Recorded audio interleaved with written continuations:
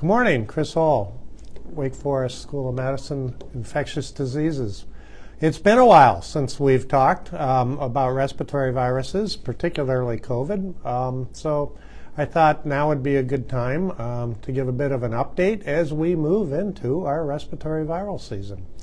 So it's respiratory viral season, no different with COVID or without COVID in that it comes usually at the end of December, and it strengthens up in January and goes through February, and then by the time we get into March, it's largely over.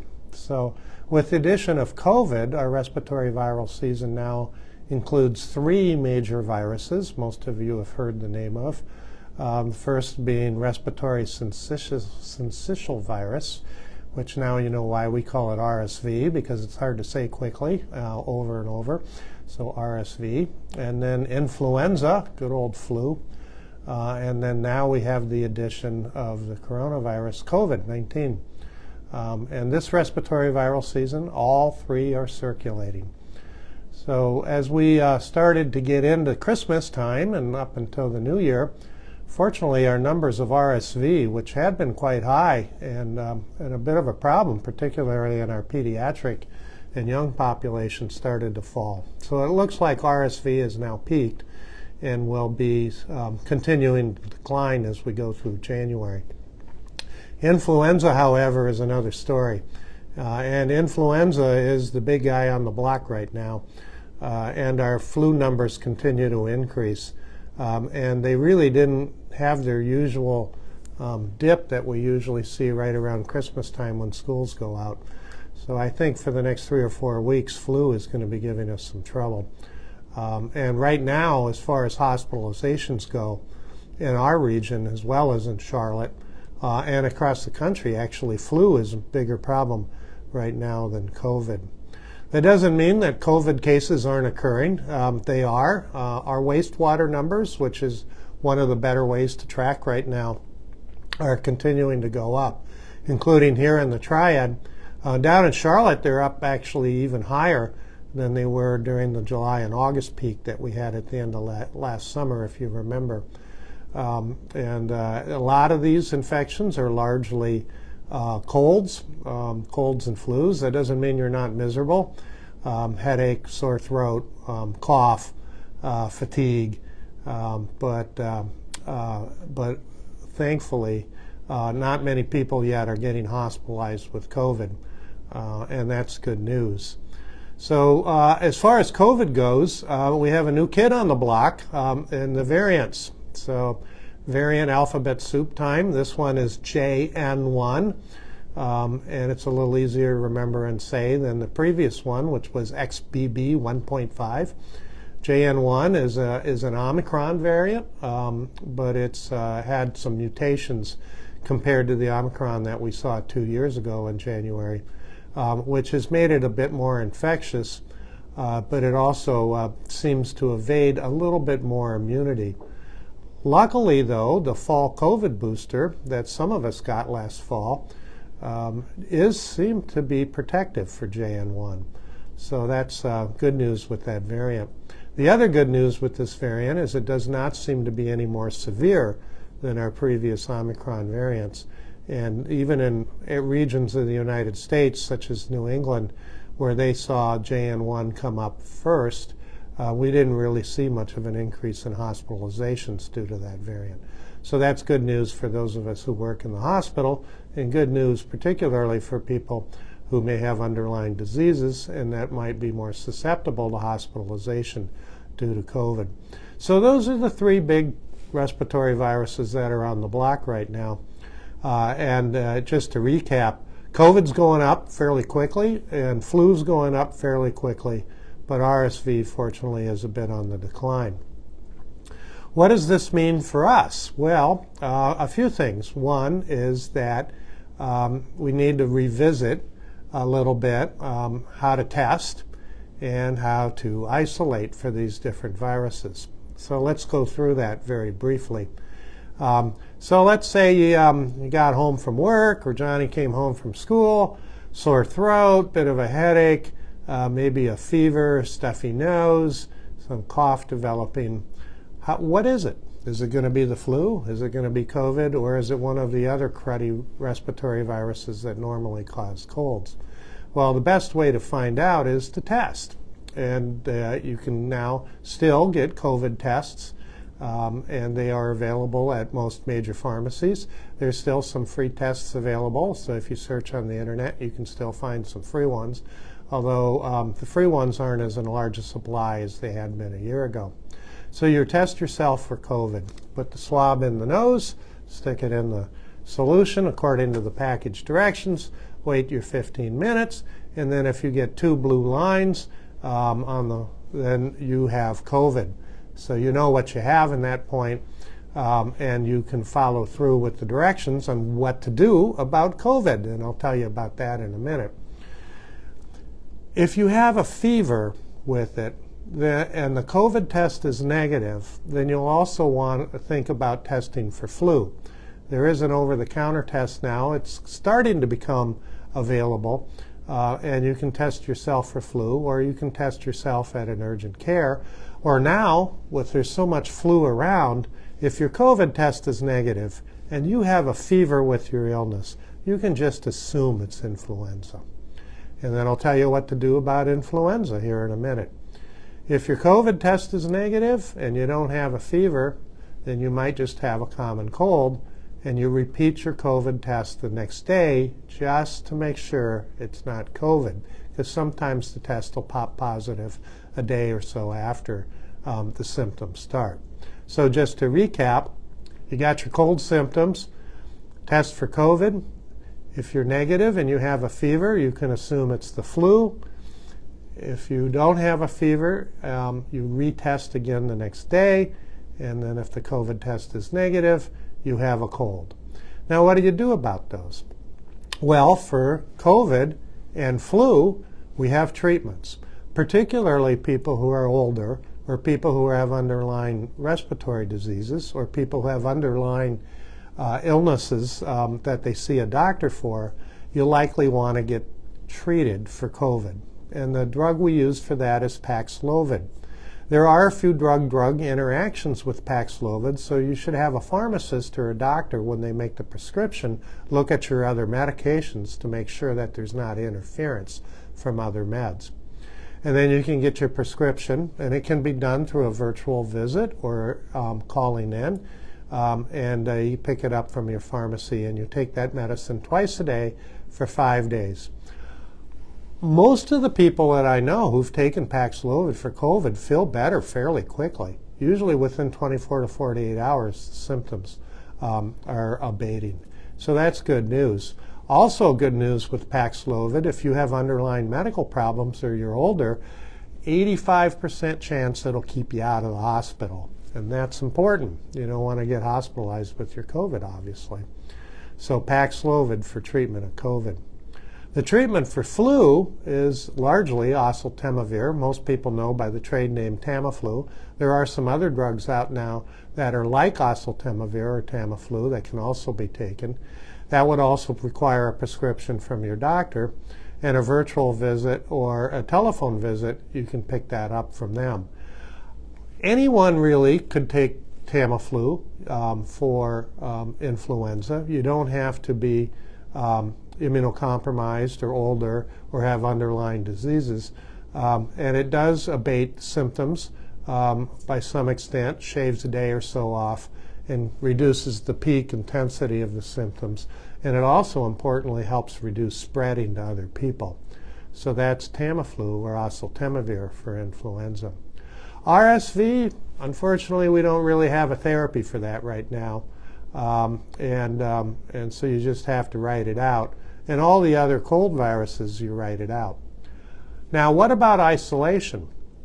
Remember, back in the time of the main pandemic emergency, we talked a lot about how long you had to isolate. First it was 14 days, and then we reduced it to 10 days. Then we brought it down to 5 days, wearing a mask for the next 5 days afterwards. We're still at that point for COVID. So for COVID, you're still supposed to isolate for 5 days from the beginning of symptoms, or from the date of your positive test if you're asymptomatic. that isn't the end of the world. Most people don't really feel like going out and about or going to work or school anyway when they're sick. So you stay home for your 5 days, and then after 5 days you can go back to usual activities, go out and about, but you wear a mask for the next 5 days afterwards. So if you're going to school, you wear a mask. If you're going back to work, you wear a mask for the next 5 days. For influenza, it's a little bit simpler. If you test positive for the flu, or if your COVID test is negative and you have a fever and you're assuming it's the flu, stay home from work or school until you're 24 hours without fever, without taking acetaminophen, which is Tylenol or ibuprofen. So 24 hours without fever-reducing medicines with no fever, and then you can go back to school or work. For the common cold, it's a little bit more common sense.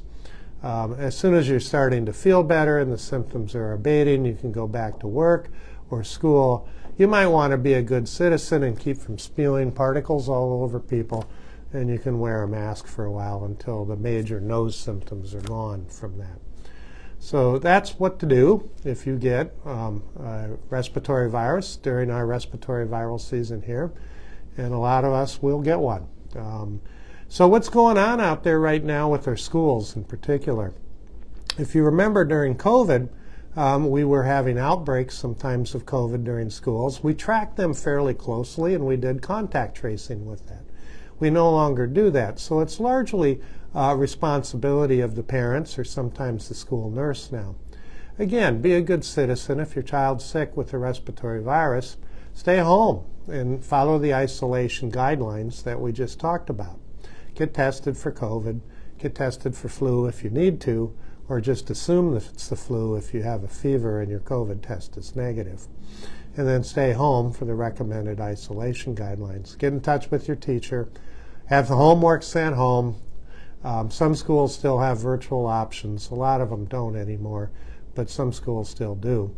But it's good to not go to school when you're a child when you're sick. Same thing with university students.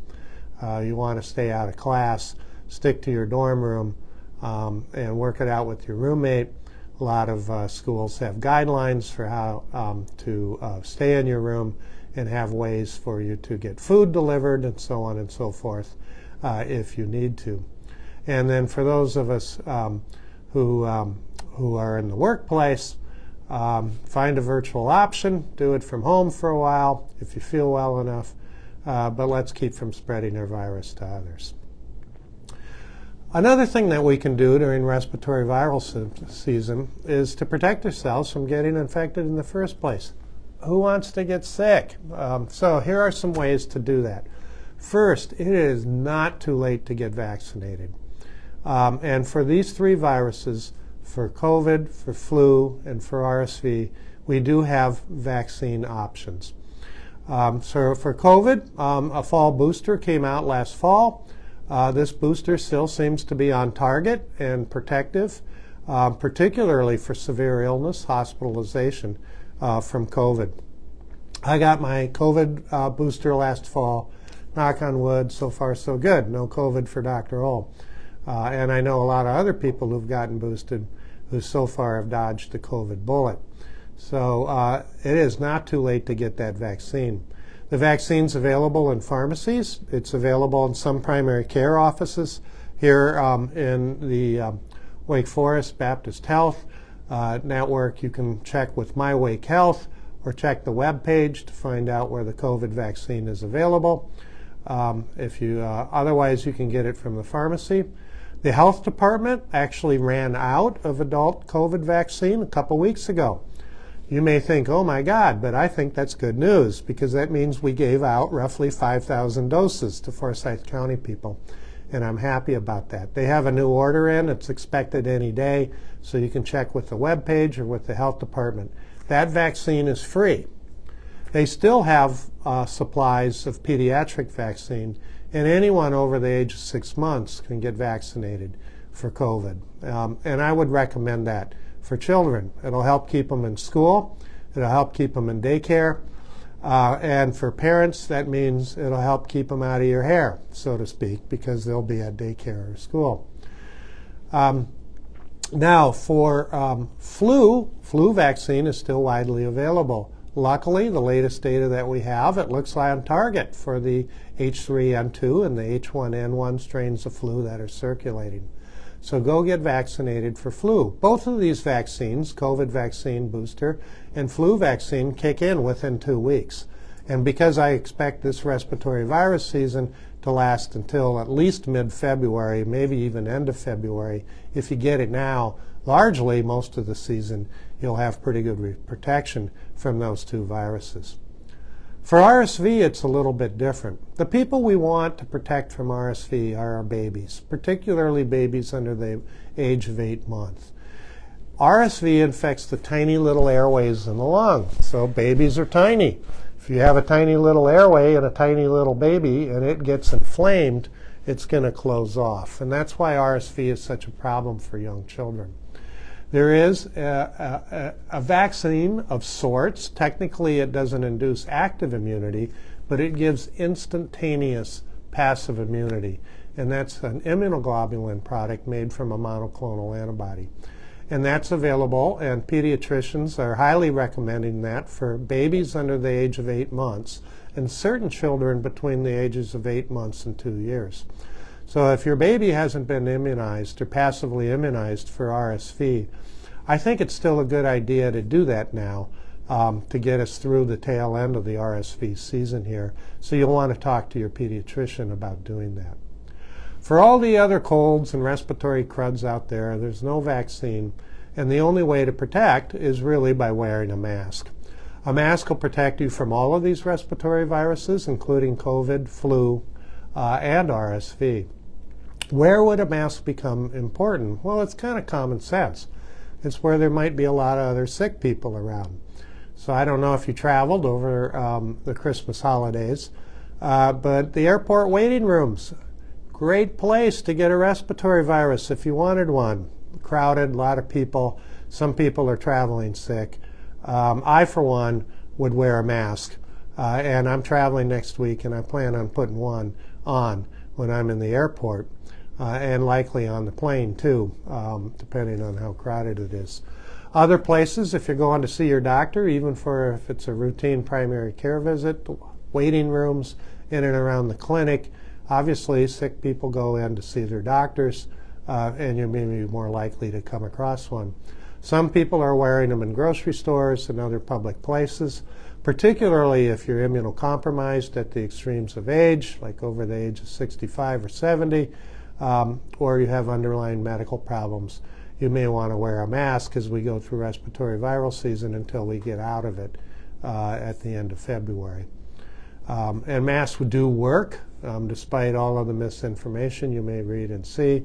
And that's why when I, as an infectious disease doctor, walk into a room of somebody who's got a respiratory virus or TB or measles or any one of these contagious diseases, I put on an N95 mask, and guess what? I'm protected. So you can do the same thing as you go out and about. Lastly, do what your mom told you to do when you were a kid. Get plenty of sleep, eat well, maybe some chicken soup, and keep yourself healthy, otherwise not run down. Keep your immune system up and going, and you're more likely to get through the season unscathed, or if you do get infection, it'll be less likely to be severe, and you'll get better faster. So a couple other appeals. So we in healthcare right now are pretty busy. Up here in the Triad area, our urgent cares and our ED volumes are very high. In fact, just over this past week, our urgent care volume set records for the number of patients that we were seeing in Atrium Health, Wake Forest Baptist. Those virtual options that I talked about earlier, going through My Wake Health or going through the phone, is a great way, if you have a mild illness, of not over-accessing or overburdening healthcare. If you have to go to the ED and you really need to go, expect to wait. Now, for respiratory viruses, when do you need to go to the emergency room? Well, it's kind of common sense. It's when, particularly if you have a lot of underlying health problems or are older, If you have shortness of breath, if you have weakness so that it's hard to get out and about and around the house, if you get real dizzy standing up or dehydrated, if you have a very high fever with confusion, those are all reasons to go to the emergency department. Otherwise, it's kind of best to stay out of there right now. Our hospitals are tight. We're not at a point where it's so tight that we have to cut back on normal services. In fact, we don't anticipate that to be the case this year. While our numbers of influenza in particular in the hospital are higher than they had been in previous years, and our COVID numbers are going up, they're not nearly to the point that they were last year or the year before when the Omicron surge happened. And so we don't anticipate at all having to cut back on our normal services right now unless things really go out the back door as far as this season goes. But we are keeping track of it, and we're having to do some shifts of where our patients and staffing are, but it's not nearly as tight as it was during the previous years. So that's good news for those of us in the hospital. As far as our schools go, a little bit early to tell. I anticipate that school absenteeism will start going up starting next week because we had viruses circulating during the Christmas and New Year's break. Schools largely our public schools just started back this week, so it's a little bit early to know. Colleges and universities, most of them don't start back until next week or the following. I anticipate it's going to be a tough year for student health in universities because of dormitory spread of respiratory viruses. But I don't think it's going to be nearly the problem that it was in early emergencies when we had the pandemic emergency, and I don't anticipate that it's going to result in university or school shutdowns like we've had in the past. So put all that together, COVID's largely becoming a virus that we see mostly in respiratory viral season. We always seem to have that little July, August, early September peak. I'm not so sure that's going to go away. But this is mostly going to be a January, February thing now as we slide that virus into the other pathogens that cause cold and flu. So with that, I'm going to talk a little bit. Oh, one last thing I want to mention. A lot of hospitals right now have visitor restrictions, including us with Atrium Health, Wake Forest Baptist, and also down in Charlotte area. So you want to check your hospital's websites about their specific restrictions. Most of this includes not having visitors under the age of 12. And there's some variances of which hospitals where you have to wear masks and which ones you don't. So you can check your hospital's website for that. So let's go on to some questions from my colleagues in the media. By the way, I miss seeing all you guys from the media. We used to have our weekly meeting and catch up what was going on in your life and your family's life and my life. So I kind of miss that in a way. Not necessarily want to go back to those days of pandemic emergency, but I just wanted to give you guys all a shout out and thanks for doing everything you do. Dr. O, which is the most common concern now? Which is the most concern locally about the different respiratory viruses? And when do I think the peak will come to the flu? Well, which virus is a concern depends a little bit on who you are. If you're a baby under the age of 8 months, you probably aren't watching this, but your parents might be. RSV is still the biggest one to be concerned about because that's the one that's most likely going to land you in the hospital. And again, talk to your pediatrician about whether or not you should get passive immunization for if you're under the age of 8 months. If you're older or having a lot of underlying medical problems, right now the big one is flu. And you need to make sure you've gotten your flu vaccine this year. For others, COVID is starting to come up. I think the peak for flu will probably hit towards the end of January. So always will be in a little bit of a fortune teller here, but I think towards the end of January. And I bet you what's going to happen is as flu starts to come down, COVID will come up because there's some funny relationship between these two viruses where they don't like being in the same room with each other. And so when flu is high, COVID's a little lower. So I'm guessing that within 3 to 4 weeks we'll peak for flu. But COVID will be a problem until the end of February. And for COVID is mostly a problem for people over the age of 65 to 70, or those underlying medical problems, or those who are immunocompromised. I got a question. Any signs of flu-COVID combo cases locally? We don't really keep that data as how many people get flu and COVID at the same time.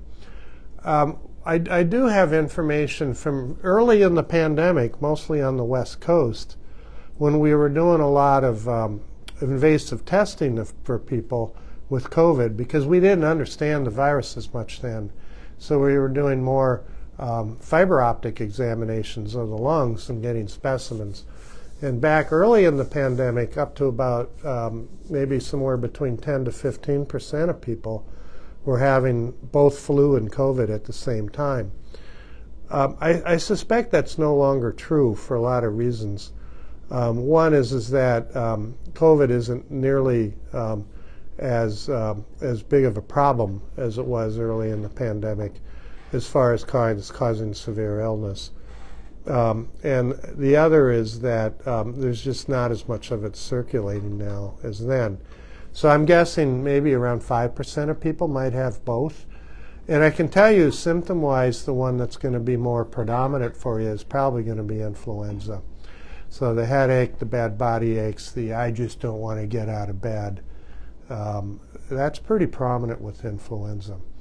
And if you get tested for COVID and it's positive, it may be that COVID's just along for the ride, hanging out in the back seat, while flu is driving your main symptoms. So one of our school reporters wants to know what we're seeing with the K through 12 schools and what we're circulating. And I can tell you that in school-age kids, over the break, the big one was influenza and the flu. Again, a little bit earlier to know what's actually circulating in the school buildings itself. We'll know more about that next week. But school-age kids, the last two weeks or so, it's been influenza or the flu. And it's kept them from enjoying some of the holidays, unfortunately. How long will this season last? We talked about, usually our respiratory viral season goes roughly until about the end of February. As we get into mid-February and the daffodils start to peak out, our virus numbers start to decline, but we consider the season until the end of February. And we talked about precautions residents can take during this time, and I don't think we need to go over that again. And we talked about when to go to the doctor's office and when not to, and so I won't go over that again. Why is this year different from others in regards to these three viruses? That's a really good question. I'm not sure how different this year is. There's a few things that are obviously different. Up until 2020, we didn't have COVID. So if you go back to respiratory viral season before February of 2020, COVID wasn't a player. But flu and RSV certainly were. RSV usually comes up in late October, November. It peaks a little bit earlier than flu as flu gets going in late December, January, and February. And that seems to be what's happening this year. So for those two viruses, it seems to be more of a pre-pandemic normal for those two viruses. But obviously, largely, the big elephant in the room here is we have the addition of COVID.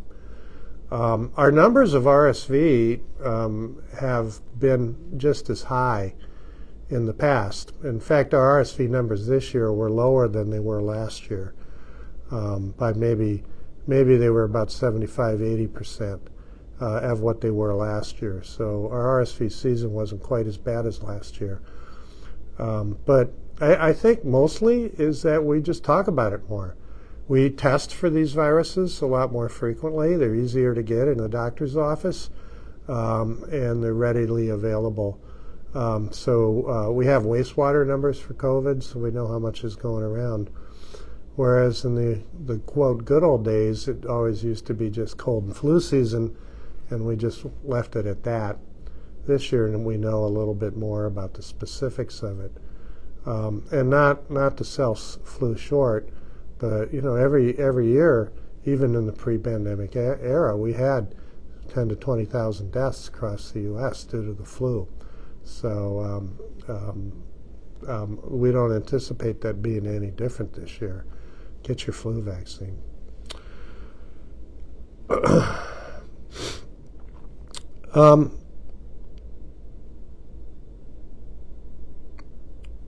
So many people have been tested negative for all three. Could there be a new virus on the rise, but with a degree of COVID? No, I don't really think there's a new virus on the rise. A couple things to talk about, though. More last fall, the media was hung up about cases of respiratory infections that they were seeing in China, and then some places here in the United States, and including in Ohio. And these were largely, quote, walking pneumonia, people who didn't get hospitalized with it, but might have had mild pneumonia. So walking pneumonia is the lay term for that. So it's actually a bacteria that can cause walking pneumonia is mycoplasma. Sorry to hit you with a new term, but so mycoplasma cycles every few years, maybe 5 to 6 years. We get a cycle of mycoplasma that comes through a population, and those cases that we heard about last fall in the early winter turned out to be mycoplasma. And that's nothing new or different. It's easily treatable, and it very rarely results in hospitalization. And that was what was going on then. Right now, mycoplasma is kind of not as much of an issue, but we, with the three viruses that we're seeing now, if you test negative for COVID and you test negative for flu, you got one of the other cold viruses. And I'm not going to give you the long, boring list of the other viruses that can cause colds. But if you want to remember one that's easy to remember, you can remember rhinovirus. Rhino, nose, rhinoceros, right? The big nose on the front of that animal. So rhino means nose. And rhinovirus is also goes around. That one tends to go around a lot during the year. So if you don't have COVID and you don't have flu, you'll likely have one of these other standard cold viruses like rhinovirus. But I don't see any new pandemic virus right now. There's no indications that there are any in the world anywhere right now. Someday we'll probably have another pandemic, but someday could be decades off, and we need to keep an eye on it, but no indication of that right now. So I don't know if there are any other questions that came up through social media. One person asked that they missed the fall booster and ended up getting COVID at Thanksgiving. Is there a time frame that they should still get the booster? Right, good question. Is there a time frame? So if you got COVID last, usually it was September or last fall sometime. August and September, we had a fair number of people get it. So if you got COVID then, how long should you wait before getting the booster? Well, you got some immunity from that, even though that was an XBB variant, not the JN1. So the time frame to wait, for 4 months after you had the last COVID. If it's been more than 4 months, you can go get the booster. Do any of the other viruses affect taste or smell? Do any of the other viruses affect taste or smell? That's another good question. Not much. No, COVID's pretty much the taste and smell one. And that, if you remember early on in the pandemic, was kind of a surprise. It was a surprise to me as an infectious disease doc because most of our other respiratory viruses don't do that. Now, if you get a cold and you get your old nose all plugged up with mucus and stuff, kind of gross, but obviously you can block your smell receptors that way. But neurologically, the only one that affects taste and smell is COVID. And some interesting points about that. It doesn't seem to be happening as much now as it did earlier in the pandemic. So with the Omicron subvariants, that particular symptom is not as predominant as it was earlier. It still happens. And I know a lot of the people I know who've gotten COVID, they got it in July and August, would talk about it, that they had loss of taste and smell. But it doesn't seem to be as much of a problem as it was early on, which is good, particularly if you're a chef. The other thing that's a little different now is there's not as much asymptomatic shedding. Because if you remember back early in the pandemic, we talked about that particularly household contacts of people of symptomatic COVID, if you go through and test that household, 30 to 40% of them would have COVID in their nose and would be shedding and would not have symptoms. That number seems to be less than 10% now. Not quite as robust data because we haven't really done huge studies with it. But that seems to be less likely. And that's one of the reasons that we're really not thinking about doing widespread masking like we did during the COVID outbreak pandemic because asymptomatic shedding just isn't as much of a problem as it used to be. Other questions? All right, very good. Glad to be back for our respiratory virus season. Let's stay healthy and happy. And the next big holiday to look forward to, Valentine's Day. Right. And then we have spring break. Daffodils will be up. Trees will be flowering. Winter will be over, hopefully. So stay safe.